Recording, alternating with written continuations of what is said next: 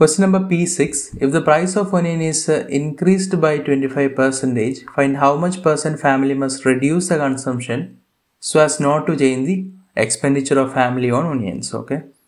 Suppose the price of onion is 100 per kilogram.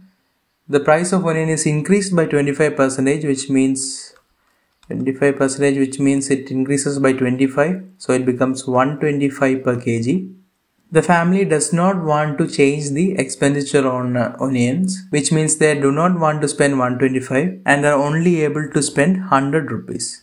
So to bring back the expenditure from 125 to 100, the change here is 25 and the current value is 125. So to find the reduction in percentage, all you have to do is to divide 25 by 125 into 100. You will get 1, 5 and 100 gives 20. So 20% is the answer. Option B is the answer. Now suppose the question was, if the price of onion is decreased by 25%, find how much percent family must increase their consumption of onion so as not to change the expenditure of the family. So again, let the price of onion be 100 per kilogram and the price of onion decreases by 25%, which means the value is 75 after reduction. So now 1 kilogram costs only 75 and they want to spend 100. So the difference is 100 minus 75 divided by the current value, which is 75, into 100. So 25 divided by 75 into 100, which will give 1, 3. 100 by 3 is 33.33%. So the family has to increase the consumption by 33.33% to counter the change in value of onion. I hope you understood the solution.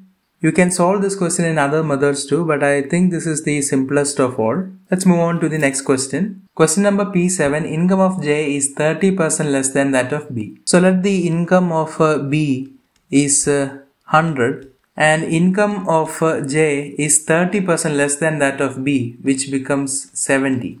30% of 100 is 30, so 100 minus 30 is 70.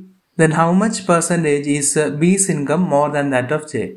B's income is 100 and J's income is 70, so 100 minus 70 divided by, the question is to find the percentage change with respect to J. So divide by 70 into 100.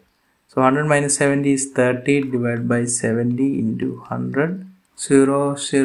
300 divided by 7, which will be 4, 202, 608, 405, 42.85%. So B's income is 42.85% more than that of J. Question number P8. J spends 25% of his income on food. So let's J's income be X. So for food, he spends 25% of X, which means 25 by 100 into X. For education, he spends 15 by 100 into X. And for rent, he spends 20 by 100 into X. 20% of the balance he spends on clothes.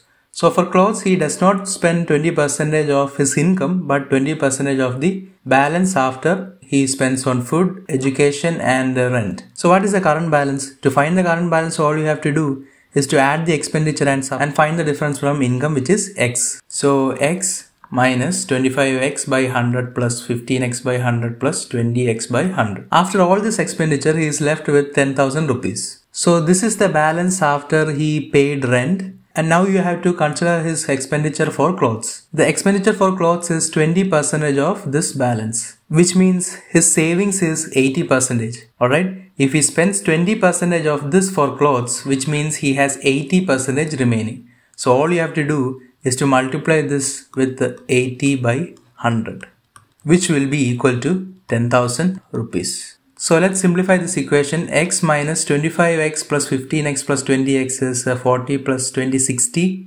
60X by 100 all multiplied into 80 by 100 is equal to 10,000.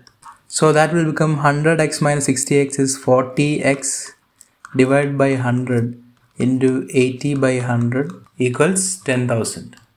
So X is equal to 10,000 divided by 40 into 80 multiplied by 100 into 100. Divide this by 4, you will get 2500. Divide by 2 again, you will get 1250.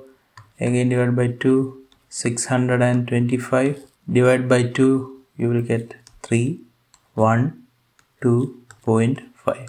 So when you multiply it with 100, you will get 31250. 31,250, option A is the answer. Question number P9. Present population of Hogwarts is 500,000, 5 lakh at the end of 2028. So at the end of 2028, this is the number of people, and it grows at a rate of 10% and 8% during 2029 and 2030. Find the population at the end of 2030. So this is successive increase, successive change. The initial value is 5 lakh multiplied by 1 plus increase is 10%, so 10 by 100 multiplied by 1 plus increase in 2030 is 8%, so 8 by 100. If for example in 2031 the increase was 20%, then all you have to do is multiply it by 1 plus 20 by 100. Solving this, you will get 500,000 into 110 by 100 into 108 by 100.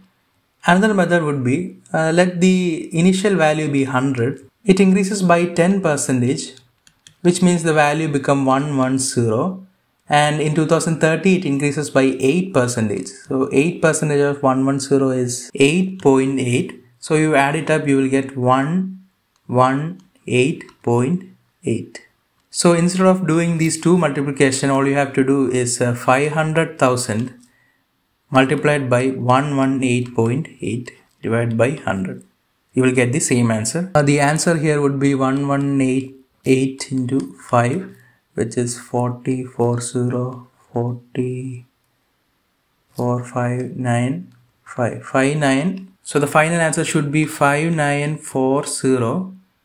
So 5,94,000 is the answer here. You can check using both method and confirm. Pick the easier method out of these two and stick with it. I will pick the second one because it involves only one multiplication, and these kinds of representations can be used in different kinds of scenarios. So I will be sticking with this.